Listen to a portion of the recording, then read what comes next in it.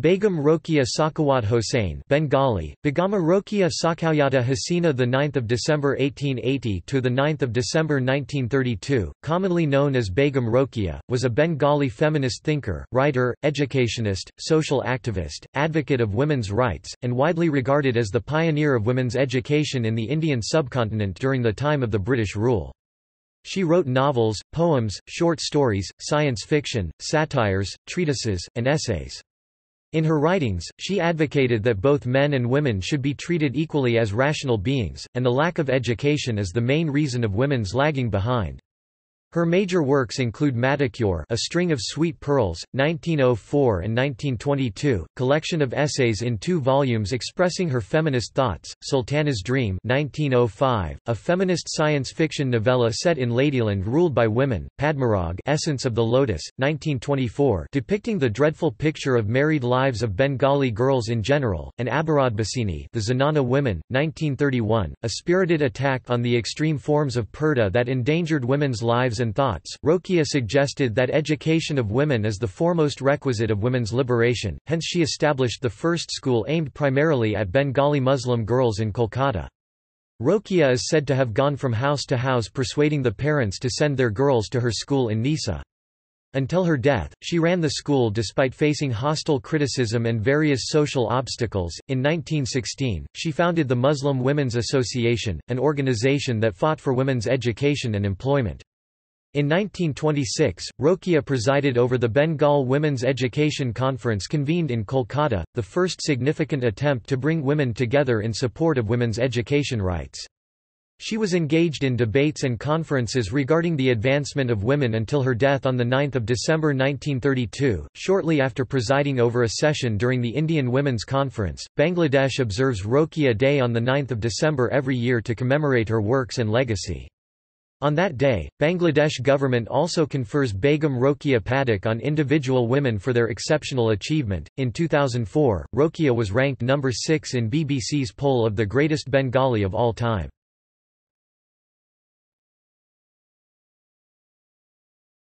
Topic: Life. Rokeya Khatun was born in 1880 in the village of Paraband, Midhapukur, Rangpur, present Bangladesh, in what was then the British Indian Empire.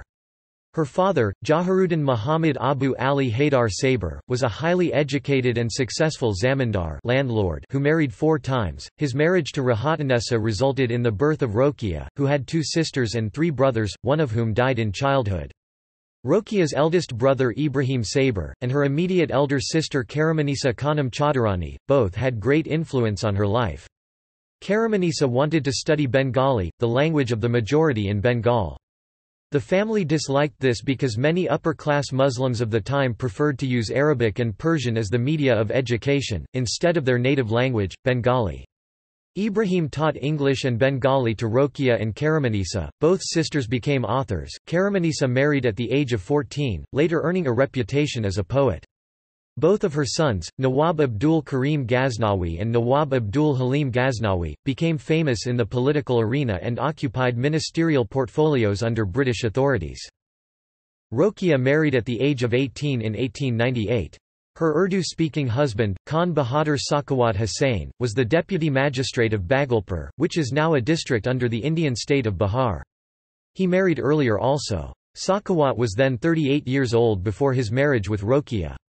Sakhawat did his BAg from England and was a member of Royal Agricultural Society of England. He married Rokeya after the death of his first wife. As he was gentle, liberal-minded and had much interest in female education, he encouraged Rokeya to continue her brother's work by encouraging her to keep learning Bengali and English.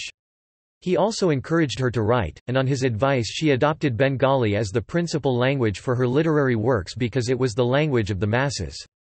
She launched her literary career in 1902 with a Bengali essay entitled Pipasa, Thirst.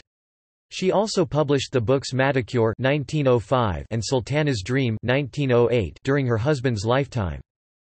Her book Sultana's Dream was quite influential. She wrote this book reversing the roles of men and women, in which women were the dominant sex and the men were subordinate. It is regarded as quite a fantastic satire and was able to garner a decent amount of influence upon its publication. In 1909, Sakhawat Hossain died. He had encouraged his wife to set aside money to start a school primarily for Muslim women. 5 months after his death, Rokeya established a high school in her beloved husband's memory, naming it Sakawat Memorial Girls High School. It started in Bhagalpur, a traditionally Urdu-speaking area, with only 5 students. A dispute with her husband's family over property forced her to move the school in 1911 to Calcutta, a Bengali-speaking area. It remains one of the city's most popular schools for girls and is now run by the state government of West Bengal. Rokeya also founded the Anjuman-e-Khawateen-e-Islam Islamic Women's Association, which was active in holding debates and conferences regarding the status of women and education. She advocated reform, particularly for women, and believed that parochialism and excessive conservatism were principally responsible for the relatively slow development of Muslims in British India. As such, she is one of the first Islamic feminists. She was inspired by the traditional Islamic learning as enunciated in the Quran, and believed that modern Islam had been distorted or corrupted. Anjuman-e-Khawateen-e-Islam organized many events for social reforms based on the original teachings of Islam that, according to her, were lost. Rokeya remained busy with the school, the association, and her writings for the rest of her life. She died of heart problems on 9 December 1932, which was her 52nd birthday. In Bangladesh, 9 December is celebrated as Rokeya Day. Rokeya's grave in Sodapur was rediscovered due to the efforts of the historian Amalenduda.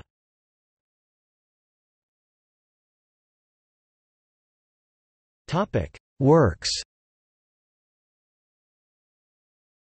Pipasa, Thirst, 1902. Madacure Essays, 1st volume 1904, 2nd volume 1922.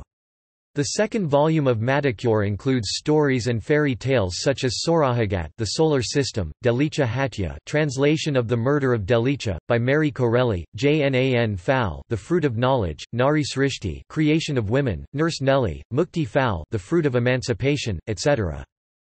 Sultana's Dream, Padmarag, Essence of the Lotus, novel, 1924. A Feminist Utopia. Abaradbasini, The Secluded Women, 1931. Bolagarto, short story. Narir Adhikar, The Rights of Women, an unfinished essay for the Islamic Women's Association. God Gives, Man Robs, 1927, republished in God Gives, Man Robs and Other Writings, Dhaka, Naragrantha Prabhartana, 2002. Education Ideals for the Modern Indian Girl, 1931, republished in Rokeya Rachanabali, Abdul Qadir editor, Dhaka, Bangla Academy, 2006. Begum Rokeya wrote in a number of genres, short stories, poems, essays, novels and satirical writings, developing a distinctive literary style, characterized by creativity, logic and a wry sense of humor. She started writing in the Nabanor from about 1903, under the name of Mrs. R. S. Hossain. However, there is an opinion that her first published writing Pipasa appeared in the Nabaprabha in 1902.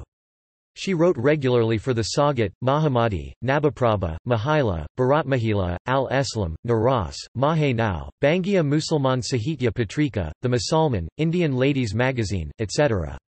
Her writings called upon women to protest against injustices and break the social barriers that discriminated against them.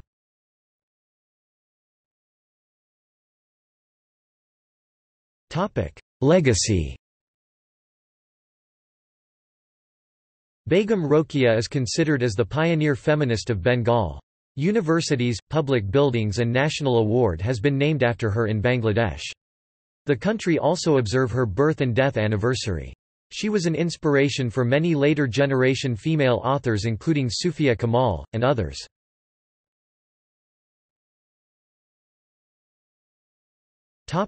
Eponyms. Begum Rokeya Day, a commemoration of the birth and death anniversary of Begum Rokeya, observed annual on 9 December in Bangladesh. Begum Rokeya Padak, a Bangladeshi national honour conferred on individual women for their exceptional achievement. Begum Rokeya Memorial Centre, an academic and cultural hub in Paraband, Bangladesh. Begum Rokeya University, a government-financed public state university in Bangladesh. Rokeya Hall, the largest female residential hall of Dhaka University.